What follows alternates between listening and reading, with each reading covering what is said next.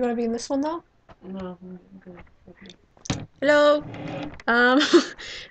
Okay, this is my second try at this actually. Um, a video I was supposed to make a while ago. Questions, just a Q&A. I'm gonna do two parts because I tend to ramble a bit. So I'm gonna answer a couple questions that I got in my inbox about a month ago. I should have done this earlier. Anyway, my first question was from Anonymous, and it was, "What are your favorite articles of clothing that you own? What are your favorite pair of shoes?" Okay, my favorite articles of clothing, probably my shit, my Hell Bunny coat, which I got at Rose the Rebel in St. John's, it's a little boutique downtown. My Hell Bunny Courtney coat has heart pockets and it fits my petticoats. It's pretty massive, actually.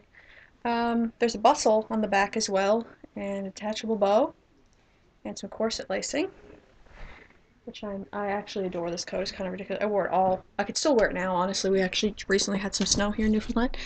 So another thing that I wear a lot, and I probably will continue to wear a lot, is my ruffly brown sweater, and it has ruffly sleeves, and it's pretty girly and frilly. The way the things, things I usually wear are pretty girly.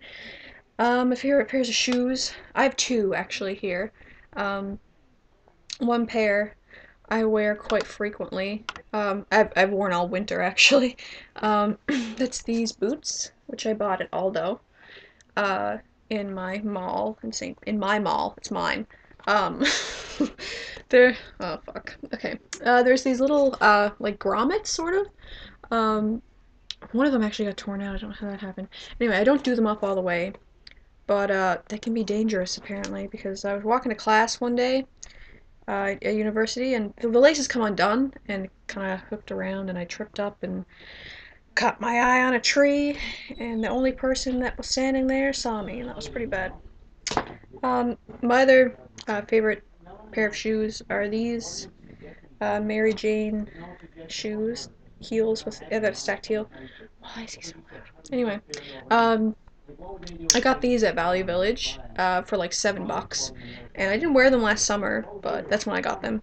Just so you know, uh, I didn't wear them because I wore flats all summer because I was walking around everywhere, and I just thought it would be better for me to wear those instead of wearing heels all the time. I'm pretty clumsy as well as you probably already explained that. So yeah, those are my favorite pair of shoes. Next question is from Frilly Pink Dreams on Tumblr, who is lovely, and I adore her. And she asked me, what are my favorite accessories, and can I talk about them? I don't accessorize a lot, really. I wear necklaces sometimes. Like, I have an anchor necklace and a moonstone necklace that I got. Not moonstone for Pokemon, but like the moonstone, like the stone moonstone.